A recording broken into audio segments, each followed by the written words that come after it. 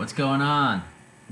Okay, guys, I'm pumped. And I'm pumped because I finished my first full stack application, and it's a flashcard app, and it's deployed online. And this is the URL. I'll link it under the video below. You guys can check it out too.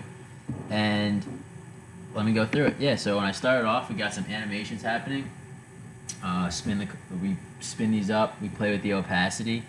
And what this app allows you to do is you add a new project. You could type a project in. You add flashcards. We validate the form, so you got to make sure that you have the title, and you also have added cards. And once you add those cards, you could study from them. So these are projects I made, kind of boring names. Here's presidents. So we have the card one. Who was the first president? Who was the first president? Abraham Lincoln. Oh, no, I'm wrong. Okay, so yeah, you go through, check them out. I'll show you guys walking through making a project. I already made dinosaurs, but let's do that again just because I don't know what else to do. So like I said, if you submit, try to do this, you haven't added any cards. Alright, we'll add some cards. I don't know anything about dinosaurs. Meanest dinosaur. Let's say a T-Rex. We have one. I really don't know. Three-horned dinosaur. Triceratops. I don't know. Am I wrong? I have no idea how to spell it. Okay. So you have two cards added. That's enough for now. Let's submit our project. And I have two I made this in the other video. Sorry. So here we could study our project. Meanest dinosaur. What do we put? It's gonna be T-Rex. Awesome. Yeah, so that's my app. I'm going to go a little bit into how I made it and like the technology. So over here we have some animation, CSS animation, which I was excited to use. It's also mobile responsive. I mean, you could open it on your phone, but we could use the Chrome Dev Tools. And this kind of replicates like a phone screen here. Go through them. Yeah, so these are different kinds of phone. Pixel, iPhone X.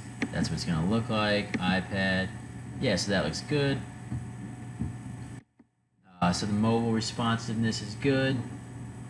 One challenge I had was like deploying this to a server. So when you host a project, I used Heroku, and they provide the server. It's a free service, and I've never done that before. So I had to go in. I actually had to rebuild my whole application and put the front end in. Kind of really learned that I need to separate the front and the back end. So the whole React application's inside this client folder, and then we have the back end over here, the browse API, our server files here, and yeah, I included a build script for deployment. So when Heroku is reading from it, it's going to send a little bit different code that allows it to build the files from their servers. And then I added a hook here in the package.json file. Deployment, yeah, some references. So I mean, I kind of look at other people's work to help give me inspiration and keep me on the right track with structure. One guy I use is he was in my boot camp, Shoe Train, Alan. He's got some cool MERN stats deployed. This other guy I use is Brad Traversy. He has a bunch of he's got great videos online. He's got Udemy courses and stuff like that. Yeah, so to get this done, I had started doing something new, and it's waking up at 4:30 in the morning, or earlier than I normally do. Sometimes 5:30, but I find that if I can get 2 hours of coding work in, it really helps. It's the best time of day to get stuff done. No, you don't have any text messages or anything. And the time's valuable. I find that like if you wake up at 4:30 and at 5 o'clock like you're working and you're not feeling it, like dude, you woke up and you're not sleeping. Like you're up. Don't waste the time. Like don't let the time go to waste. It makes the time valuable. And like that's awesome. Keeping a positive attitude has helped me a lot. Like just get up, do it every day. I like doing it in the morning because then like I don't worry about working late. Sometimes I work late, like oh no, before I start waking up early, I'd work late and be like, oh, I can't.